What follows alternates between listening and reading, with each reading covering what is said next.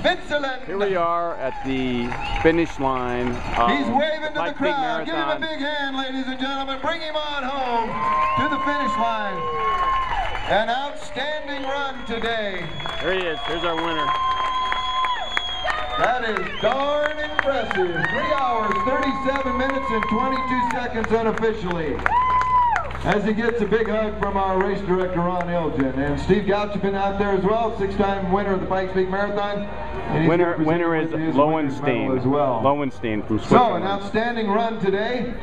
And so we have a winner of the 59th edition of the Pikes Peak Marathon.